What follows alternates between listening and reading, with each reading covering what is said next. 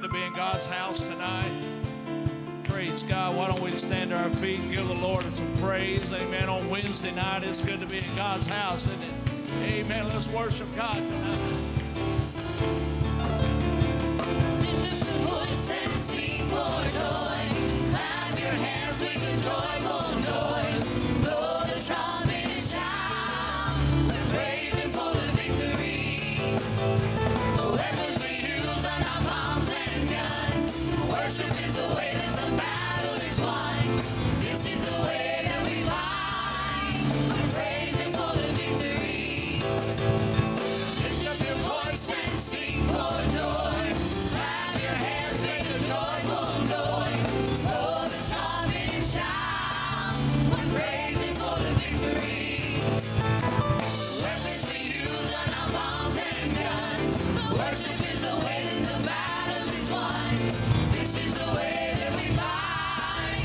We're praising for the victory.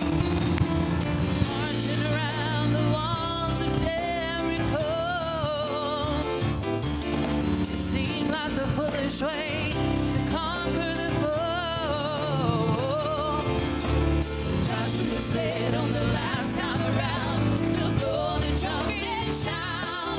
The walls came in and the people began praising for the victory. Oh, lift up your voice and sing for joy. Clap your hands, make a joyful noise. Blow the trumpet and shout. We're praising for the victory. The weapons we use are not bombs and guns. But worship is the way that the battle is won. This is the way that we fight. We're praising for the victory. There is a way to have victory all of the time. Even when it seems you're surrounded by enemy lines. If you're praising the Lord, you see devil confused, and worship drives him out of his mind. He knows he's beat and he's in retreat, but we're praising for the victory. Oh, lift up your voice and sing for joy. Clap your hands, make a joyful noise. Blow the trumpet and shout. We're praising for the victory. The weapons we use are not bombs and guns. But worship is the way that the battle is won. This is the way that we fight. We're praising for the victory. Every knee shall bow. Don't confess Every tongue confess. Jesus Christ. Jesus Christ is Lord forever. Every knee shall bow, and every tongue confess that Jesus Christ is Lord forever. Every knee shall bow, every knee shall bow, every tongue confess Jesus Christ is Lord forever. Every knee shall bow, every knee shall bow, every tongue confess Jesus Christ is Lord forever. Can't stop praising His name. I just can't stop praising His name. I just can't stop praising His name. Jesus, So good to me. I can't stop praising His name. I just can't stop praising His name. I just can't stop praising His name. Jesus, can't stop praising His name. I just can't stop praising His name. I just can't stop praising His name. Jesus, can't stop praising His name. I just can't stop praising His name. I just can't stop praising His name. Jesus. Hallelujah. Let's do that right now.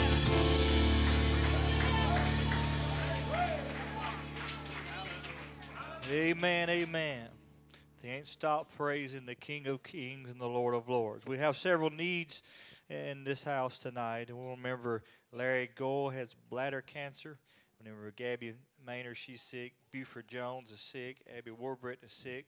Remember Brother Thomas goes for a heart procedure June the 8th. Remember Brother Junior Mayo, they found a spot on his bladder and going back for some more tests. And we're going to believe that God can heal these. Amen? Any other unspoken requests, let them be known by the uplifted of a hand all across this house. Let's lift our voices and ask God to touch these needs tonight. Jesus, we ask, O Lord, for you to move. We ask, O Lord, for you to minister. We know you're able to heal and to deliver, God. Right now, Lord, as we pray, we believe that, God, you're walking into these rooms of these that are sick tonight, Gabby, Buford, and Abby. We pray, God, that you move upon Larry with the bladder cancer, that you would continue to touch Uncle Junior, Lord, and the spot on his bladder. Believing Brother Thomas is going to get a good report when he goes for his procedure, Lord. Let it all be in your will, in your hand, Jesus, and we'll be sure to give you the praise and the glory and the honor. Now, could we give him a hand clap of praise for working upon our behalf? Praise God. Hallelujah, Jesus. Oh, we worship you.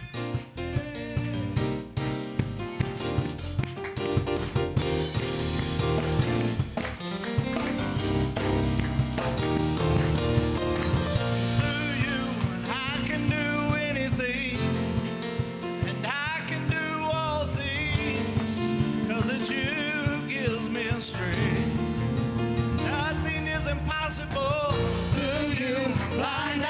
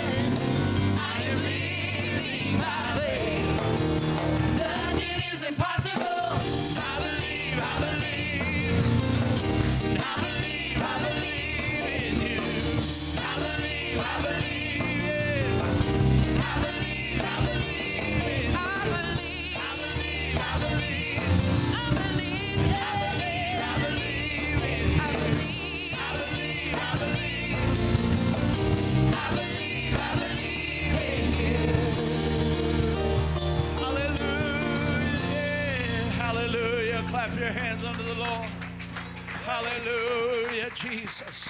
Praise God. Praise God. Amen. Amen. Isn't it good to serve God? Amen. Don't you just love reading the Bible stories of all the things that God did in the Bible? Amen. It builds our faith. It lets us know that he has everything under control and how he spoke things into existence and parted the waters and shut the mouths of lions and made an axe head float and all the things, made a donkey talk. Anybody believe that God done that? Amen. But you know, I'm glad that those are not just stories in the Bible, but we see things happening today. Amen. We see miracles today, don't we? Amen. I'm thankful for a God that's the same. Amen. That has not changed. Praise God. Things change all around us. Fashions change. And all kinds of stuff changes. The weather changes. If you don't like the weather today, just wait. It'll change. Amen. But God never changes. Amen. He doesn't go on vacation. He's not slack concerning his promises. Praise God. Anybody believe that tonight? Hallelujah. Amen. Let's love him tonight. Hallelujah. Oh.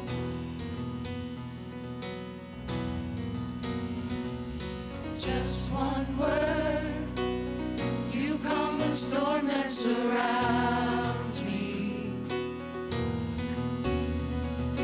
Just one word, the darkness has to retreat. Just one touch, I feel the presence of heaven. Just one touch, my eyes are open to see. My heart can't help but believe. There's nothing that our God can do. There's not a mountain that he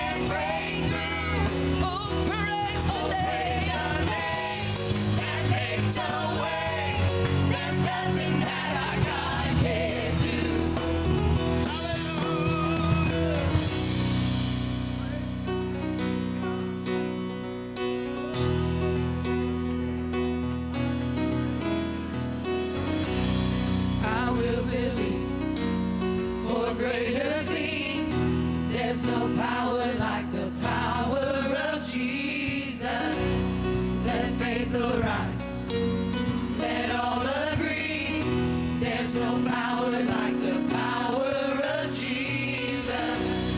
I will believe for greater things. There's no power like the power of Jesus. Let faith arise. Let all agree. There's no power like the power of Jesus. I will believe for greater things. There's no power like the power of Jesus.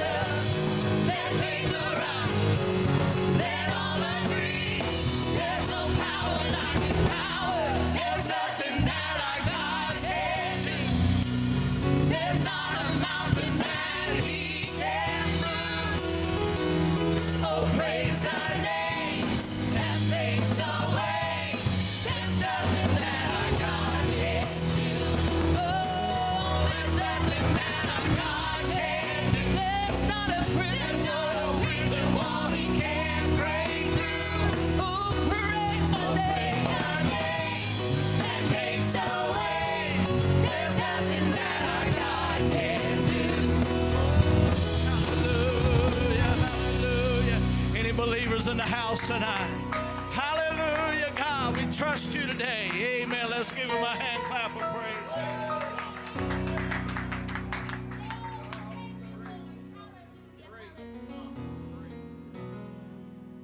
Do you believe that tonight? There is nothing that our God can't do. Let's lift our hands together and love Jesus all across this house. My goodness, what a beautiful presence of the Holy Ghost that we can feel tonight. Amen. I'm glad we can just bask in the presence of the Lord. Hallelujah, hallelujah, hallelujah. I love you, Jesus. There's nothing that you can't do. I cast all my care upon you, for you care about me. Thank you, Jesus, for love and mercy and power and truth. Amen, amen. Y'all got another song you want to sing? Look over at your neighbor and say, I love you and I love Jesus. And together we can make it. God bless you. God bless you. Well, we could have a special song right now. Brent requested for me and my wife to sing. I want to wish my granddaughter a happy birthday today. Lyric is 9 years old. Woo! It took her a long time to read all of her little posts on her Facebook page, she said. I think she had a bunch of them. Wishing her a happy birthday. And today is another special day. I want to wish my wife a 43rd anniversary. Woo, today. 43 years, 43 years. Where has time gone? I guess Brent said we could sing the song, walk through the garden of my heart, calm the storms, Lord. I told her on the way to church, I said we could sing, I want to stroll over heaven with you.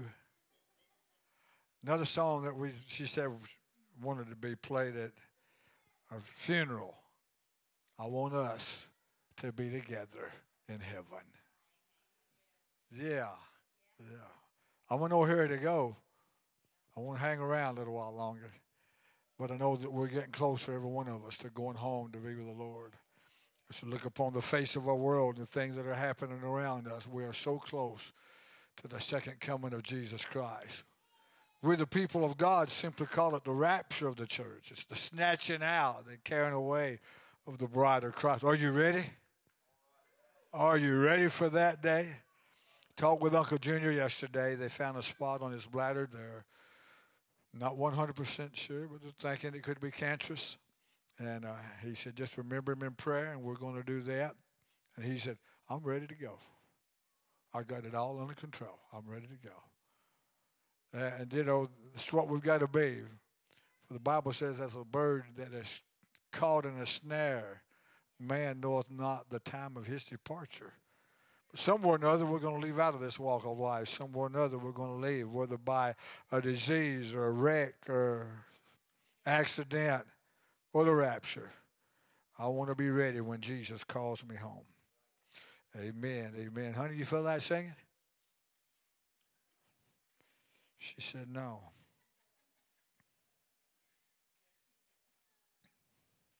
I could sing to her my little song, you are my sunshine, my only sunshine.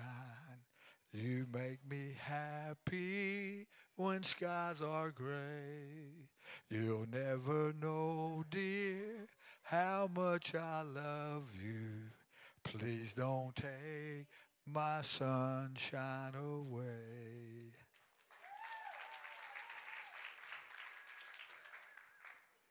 So you could have sung and saved all that.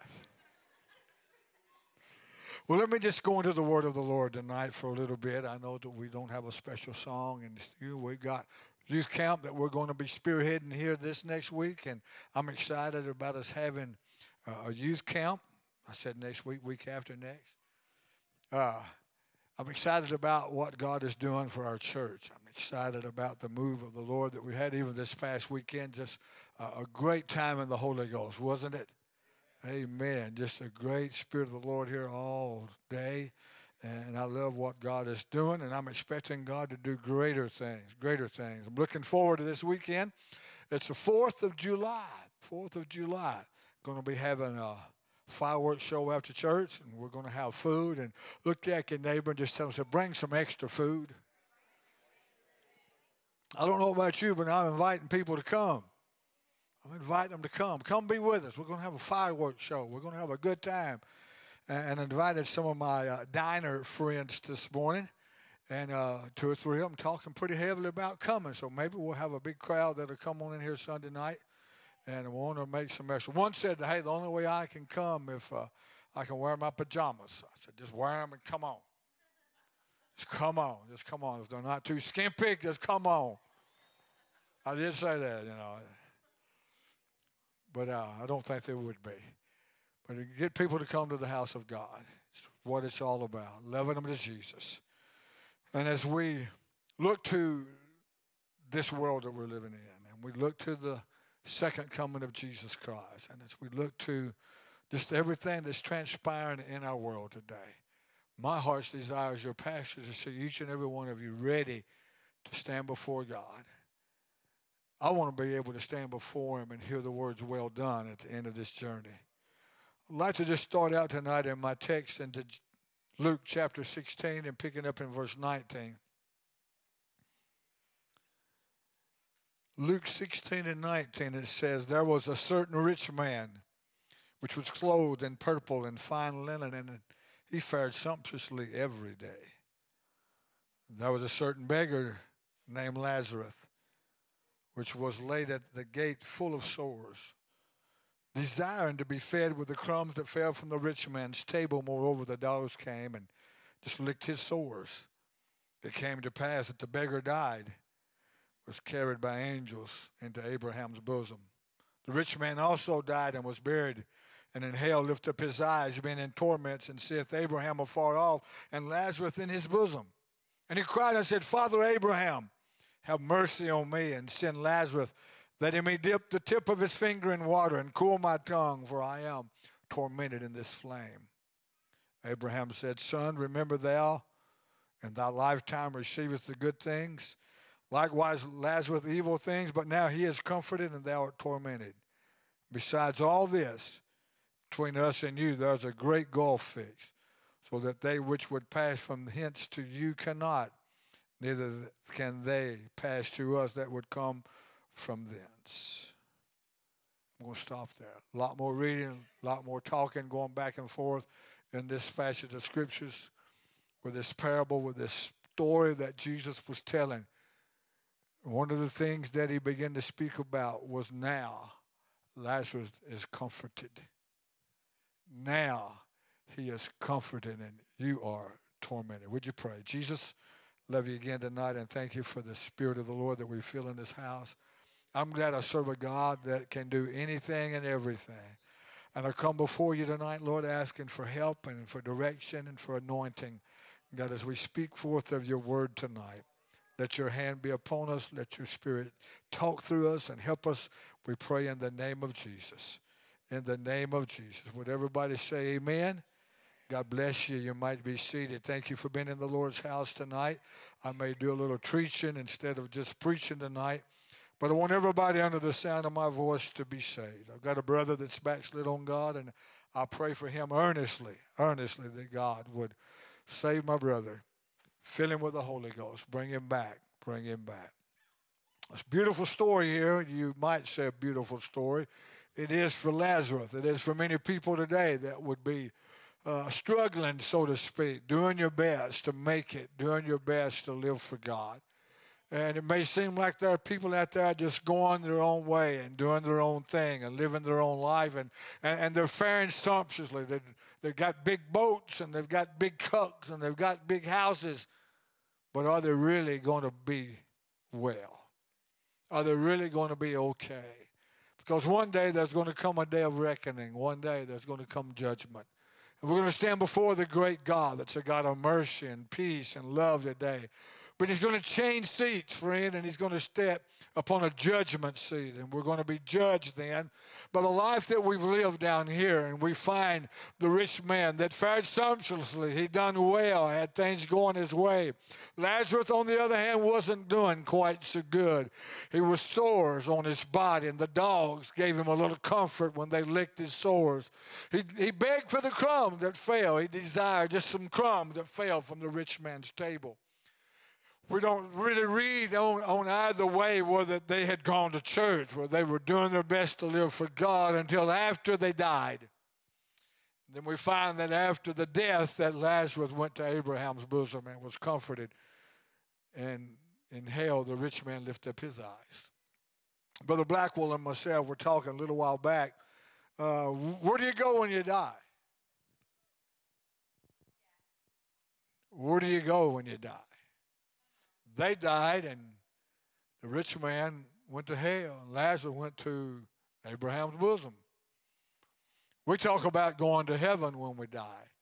We talk about going to hell when we die. We kind of split it up in just a couple of places. Where are we going when we die? I've studied on it a little bit, Brother Blackwell. It's a lot of questions there. He'd been studying on it some and looking into it. There's one thing about it, we're going to eternity when we die. As the Lord spoke the scripture unto the rich man, and he said, there's a great gulf fixed between us. And though he would like to come and help you out, he can't do it. He can't get down there. It's a separation. And even though you're there and would like to be here, there's a great gulf fixed. I'm sorry, you can't cross over that. I know there's theories and thoughts and teachings today that would say when you die and you go into Hades, hell, that you can get out and you can get a chance to make it right. When you die, as I spoke the other night in my word that I gave unto you, the way a tree falls, that's the way it's going to be laying. If you're living for God and you're serving God and you got it all right with God, you're going to be good. But if you're not, I'm sorry, that's the way you're going to be. So everlasting is the title of my message tonight. Everlasting, everlasting, everlasting. He said, you're there and you're there for everlasting. I'm sorry, you can't get out of that. You can't get back up here now. He can't come down there and pull you out. He can't pray you back out of that. It's a done deal. When you begin to look to heaven and when you begin to look into hell, it's an everlasting thing. Chapter 9 of St. Mark, verses 43, St. Mark 9 and 43. And he said, if thine hand offend thee, cut it off. It is better for thee to enter into life maimed than having two hands to go into hell and to the fire that never shall be quenched. And so as you look to Jesus speaking to us here as he starts out in these scriptures, if your hand's offending, if you can't keep it out of stuff and grabbing things and doing things that it should not be doing, it'd be better to cut it off and go through life without that hand, to be maimed, to be crippled up, make it into heaven, than to go through life with having both of them and to go into hell where there will be a fire. He said that there would be a fire where the worm dieth not, and the fire is not quenched. And if thy foot offend thee, cut it off. Better for thee to enter the halt into life than having 2 feet to be cast into hell, into the fire that never shall be quenched, where the worm dieth not and the fire is not quenched. If thine eye offend thee, pluck it out. It is better for thee to enter into the kingdom of God with 1 eye than having 2 eyes and be cast into hell, to hell fire, where their worm dieth not, the fire is not quenched. And I noticed tonight as I was working on my lesson, it said that their worm. I always read it, the worm died not, or the worm doesn't die, but it's their worm. Their worm. Is it a particular worm? Is it a particular person to a worm per person? Or what?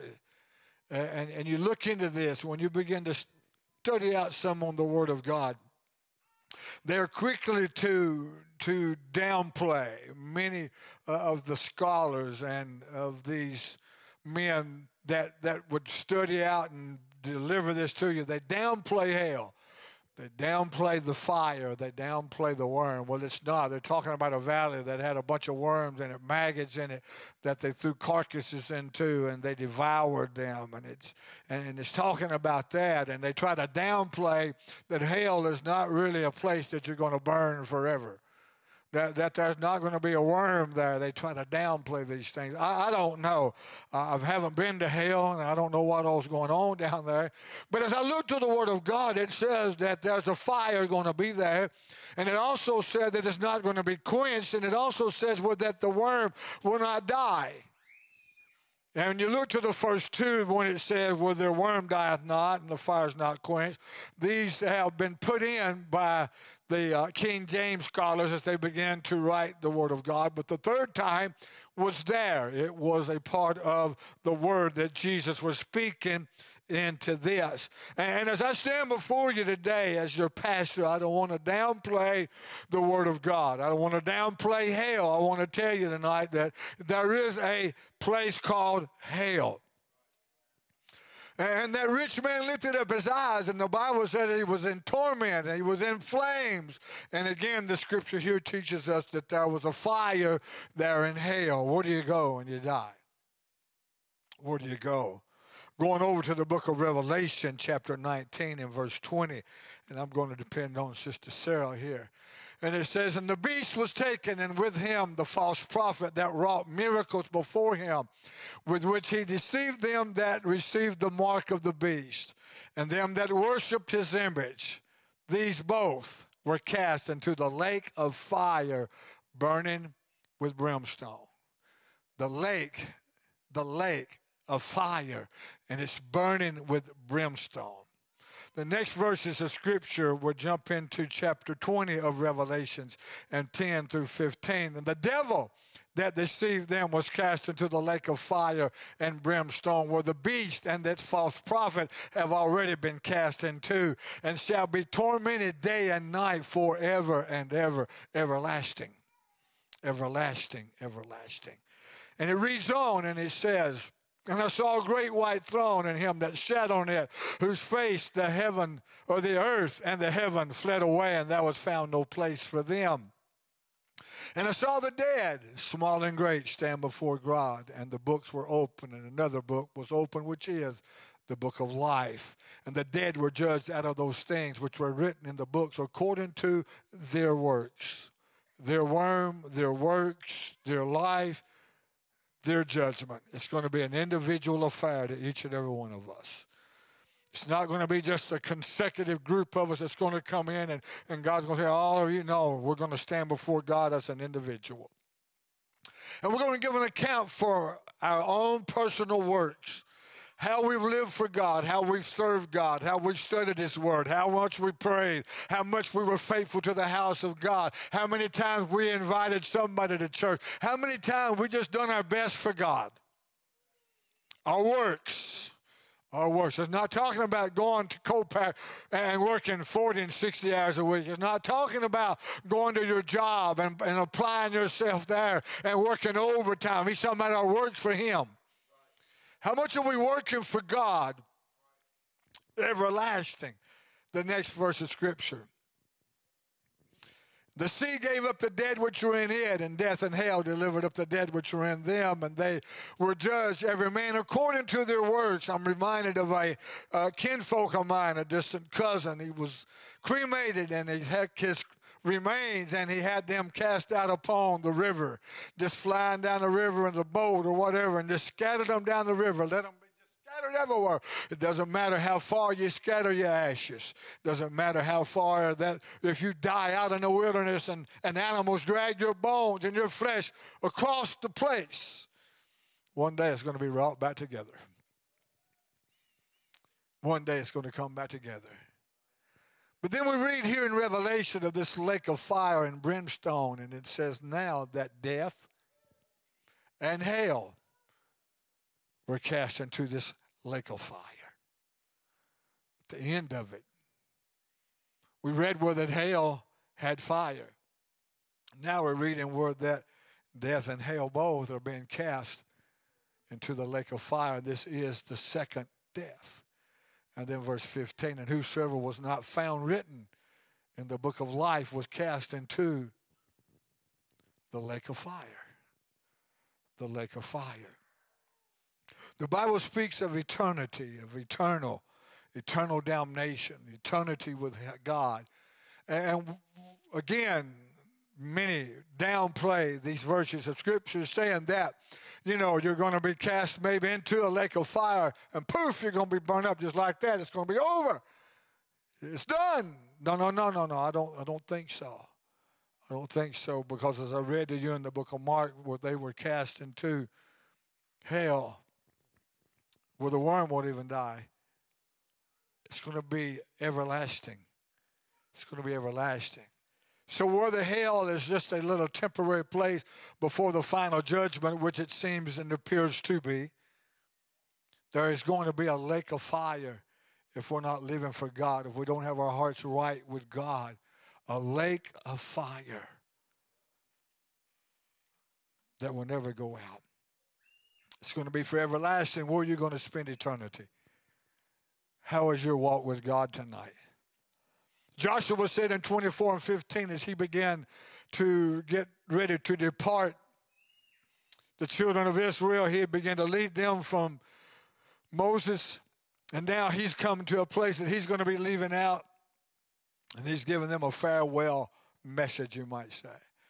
And he said to them, if it seem evil to you to serve the Lord, just choose you this day whom you will serve, whether the gods which your fathers served, which were on the other side of the flood, or the gods of the Amorites in whose land you dwell. But as for me and my house, we will serve the Lord. It's a choice today. It's your choice. You can believe the Word of God, or you can reject the Word of God. You can say, I don't believe there's going to be an eternal lake of fire. I don't believe that this good God's going to cast anybody into an old wicked place like that. You got a choice to believe it either way you want to, but I'm presenting to you tonight the precious Word of God. It's going to be everlasting. I want you to think on that tonight. I want you to ponder on that tonight. Where are you going to spend eternity? Where's everlasting going to be at for you? I want us to be together in heaven. I really do. He began to speak here, Joshua did, and he said, the gods that your father served that were on the other side of the flood. There were gods there, and the Egyptian gods, and there were some that served them. They just kind of fell in suit with what they were around. And it's so easy for us to follow what we're around, the group that we're with. If we're with a good group of Christian young people, man, that are loving God, that are praying and trying to do what's right, it's easy to get in there. But if we get a group of young people that are not so strong to God, and they kind of lean to the wrong side of the tracks, and they're kind of loose a little bit, you might say, it's easy to follow into that. Easy for adults the same way, to get around a crowd of people that are living for God, a group of men and women that love God. Man, yeah, I can walk it now, I can talk it now, but you get around a group of people that don't care so much about God, that are just, oh yeah, I go to church, and oh yeah, I sing a song or two in church, but they're not really truly dedicated, and it's easy to follow that suit. And so he's saying, just make your choice what you're going to do, whether you're going to serve the God of glory that's brought you out of all of that stuff, or just go back into serving them same old gods. And another thing that he brought out, or he said, the gods that's around you right now. God delivered you from some gods. God forgave you from some sin, brought you out of some stuff, filled you with the Holy Ghost, but that does not exempt you from all the devils that's out there. Does not exempt us from all the gods that's going to come against us and to try to overtake us and rule us and control us. So those gods that your father served on the other side are the gods that's right here among us now. It's an everyday battle. It's not getting the Holy Ghost, Sister Emily, and just living happily ever after. We got to battle. We got to keep going on. Genevieve, live for God. Keep praying. Don't give up on God. Brother Parker, it's good living for God. He's blessed us abundantly. But when you get out in life, you're going to find all the junk and the things that's going to come and punch you in the face and peep around the corner, and there it is. And where did that come from? God help us. God help us. And he said in his word, as for me and my house, we will serve the Lord. Just got to make your mind up, going to serve God. Matthew, Jesus spoke and told us in chapter 6 and verse 24, simply this: no man can serve two masters. For either he will hate the one and love the other, or else he will hold to the one and despise the other. You cannot serve God and mammon. You cannot serve God and mammon. You're going to love one or hate the other. You're going to cling to one and despise the other. And I've been around people, and I've been in places. When people have been with me, they've been just, kind of calm and easy going, but they run across their buddy that likes to cuss and drink, and they go to talking about different.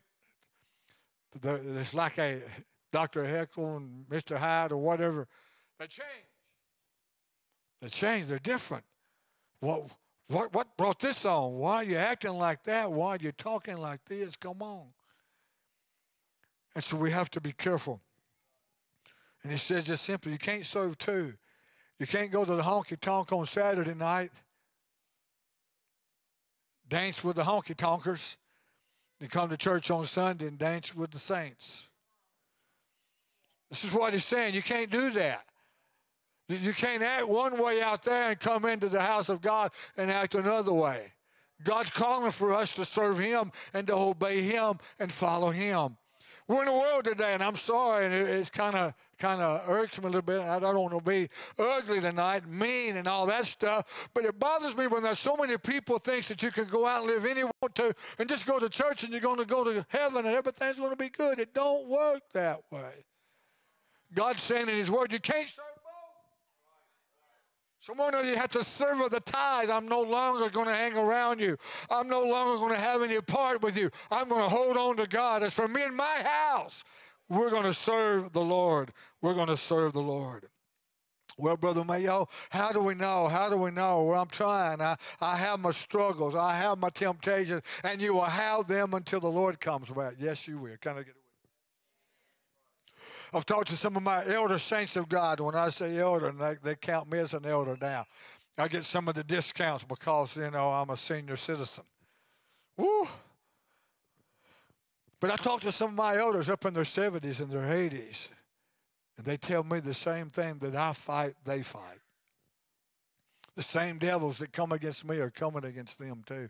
It's just a struggle against each and every one of us to make heaven our home. It's a choice. You can choose to go the wrong way and choose to do the wrong thing, or you can choose to follow God. When you begin to look to God, we know who God is. He's the supreme being. He's the eternal, everlasting Father.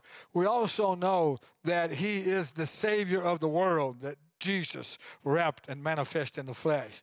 But when you look to the word mammon, whoa, it kind of brings on a little different story. Mammon, you can't serve God. And mammon, you think of the devil. We can't serve God or the devil.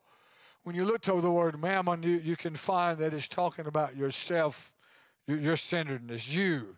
You can't just do what you want to do and act the way you want to act. That's simply what it's saying. You can't serve the world, the things that go on in the world, the things that are not like God. It's simply what it's saying. You're going to cling or hold or despise or love. God help us to love you, to hold to you, to live for you. The book of John, chapter 5 and 39. How do we know? Search the scriptures. For in them ye think you have eternal life, and they are they that testify of me. You think you have it. You think you have it. You think, are you ready to meet Jesus tonight? Are you ready to meet the Lord tonight? We don't know. It's shocking so many times the quickness that death comes against people and takes people out. We've lost many people this past year during this COVID season, during this crazy disease. Many came through it, were right at the brink of death, and God spared their life and brought them through it. We don't know. We don't know what tomorrow holds, Brother Thomas. We know that we're going to just do our best to live for God. Search the scriptures. It's going to take the word of God to get to heaven. We can't go on our own thinking, on what we thought it should be or hope it should be. And we're in a world today, and you got social media, and you got so much stuff you can get on. You can watch and listen to so many preachers out there, and so many of them are so crazy. I mean, they are just simply so crazy.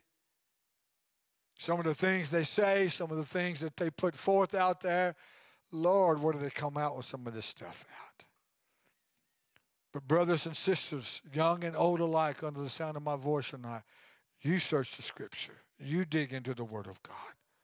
When you think you've got eternal life, make sure you've got a hold of the good things and the right things of God. James chapter 3. The book of James chapter 3.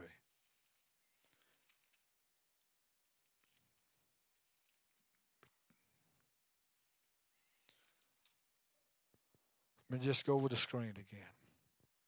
Verse 1, several scriptures. My brethren, be not many masters, knowing that we shall receive greater condemnation. For in many things we offend all. If any man offend not in word, the same as a perfect man and able to bridle the whole body. Behold, we put bits in the horse's mouth that they may obey us, and we turn about their whole body.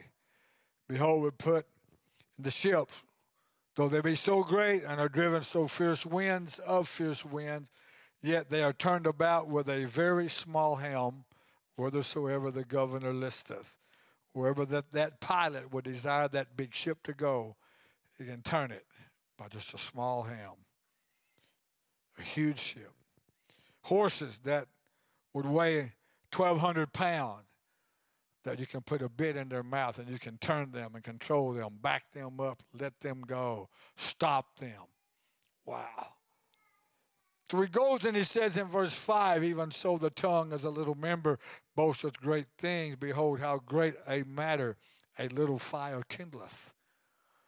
And the tongue is a fire, a world of iniquity. So is the tongue among our members, and it defileth the whole body, setteth on fire the course of nature, and it is set on fire of hell. The tongue, simply what we say. What we say.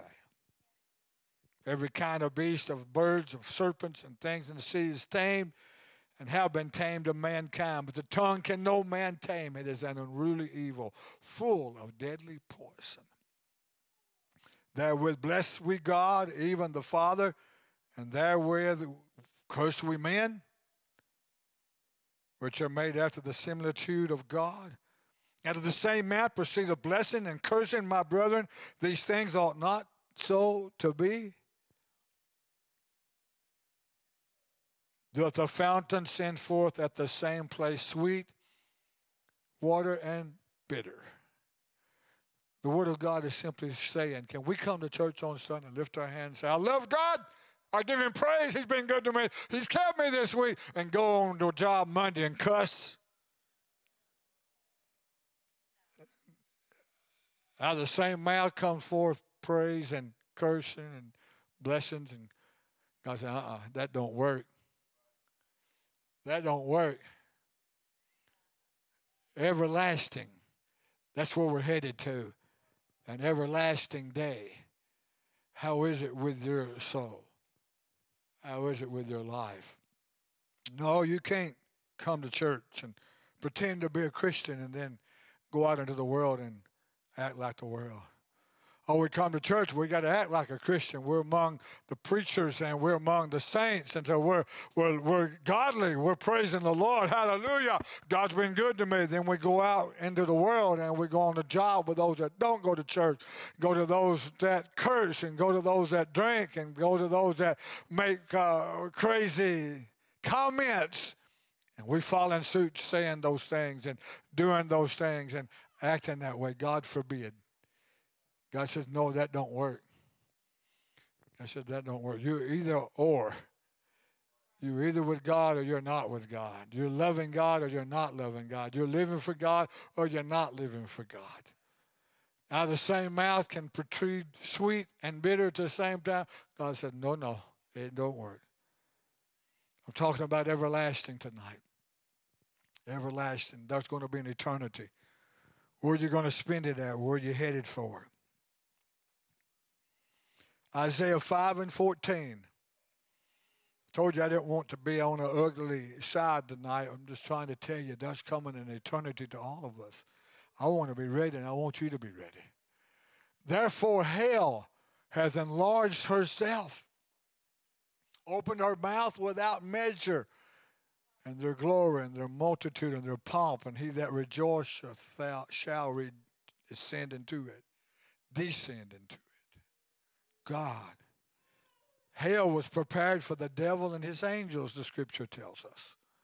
Wasn't prepared for mankind. But yet because man's ways are evil, because man turns its back on God, because man chooses to serve self and the world more than serving God, that hell is enlarging in its mouth beyond measure. Because so many people are falling into hell. God help us. God help us. It's everlasting. Once you fall into it, there's no coming out. Nobody throwing a lifeline in to get you out. Would you stand with me tonight? My last verses of Scripture, Matthew 25, verses 34, just a few verses. I know we've kind of quieted down here tonight, but I felt to preach this. Verse 34, it says, Then shall the king say unto them on his right hand, Come ye, my blessed of my Father, inherit the kingdom prepared for you from the foundation of the world. For I was an hungered, and ye gave me meat. I was thirsty, and ye gave me drink. I was a stranger, and you took me in. Naked, and you clothed me. I was sick, and you visited me. I was in prison, and you came unto me. They're going to be judged by what? What are we going to be judged by? Our works. Then shall the righteous answer him, saying, Lord, when saw we thee an hungered, and fed thee, or thirsty, and gave thee drink? When saw we thee a stranger, and took thee in, or naked, and clothed thee? Or when saw thee we in prison, and came unto thee? And he said unto them, Verily I say unto you, inasmuch as ye have done it unto one of the least of these my brethren, you do it to me. You've done it to me. Then, the other side, then shall it say unto them on the left hand, Depart from me, you cursed, into everlasting fire. What? Fire. Oh, it's not going to be no fire. It's going to be everlasting fire. You cursed. On the flip side of the coin, those of you that haven't done the right works, those of you that haven't lived true life, depart from me into everlasting fire, prepared for the devil and his angels. For I was an hunger, and you gave me no meat. I was thirsty, and you gave me no drink. And it keeps going on. A stranger, you took me not, and clothed me not. You didn't visit me when I was in prison. And they said, too, when did we see you like this? Well, when did we not minister unto you? In verse 45, he said, Verily I say to you, inasmuch as you did it not to one of the least of these, you did it not unto me. And these shall go away into everlasting punishment, but the righteous into life eternal. everlasting punishment, eternal life. Which do you choose tonight? Which would you choose? I hope and pray tonight that you're choosing eternal life. Sister Angie, if you would, just come on back to the piano and play something soft, and I'm just going to give a church-wide altar call. I want us right where we're at. You don't have to come up to this altar. But I'd love for you, if you can't kneel, to sit at your seat. But if you could possibly kneel, I'd love for you to kneel at your seat. And let's just have a good little altar service right now before God. Let us just reach out to Jesus and seek his face for just a moment right now. What do you say? God, search my heart. Dear God, search my mind. Help me, Lord God, I pray, to have everything clear between me and thee. Don't let nothing, oh God, stand between us. Come on, let's pray together.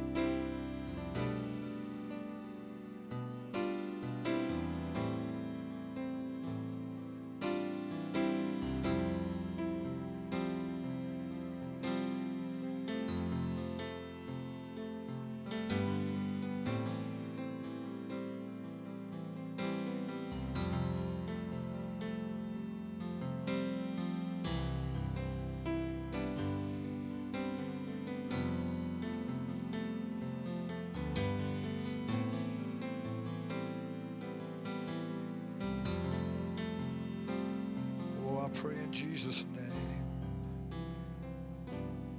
Don't let me walk too far from Calvary. Don't spare the agony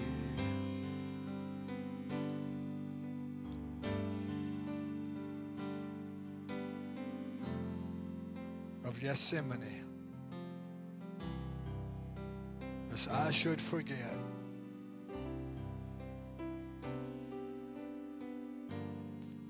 the death you died for me.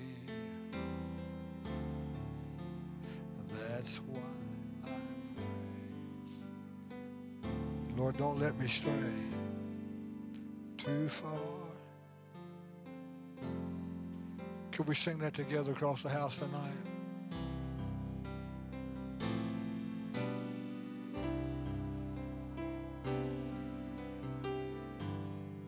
Too far from Calvary.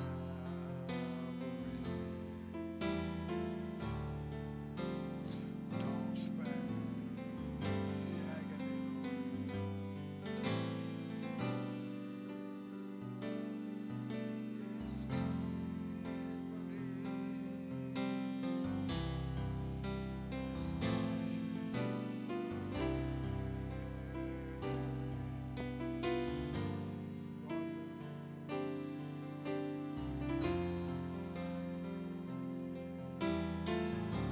that's why I'm praying. Lord, don't let me stray too far.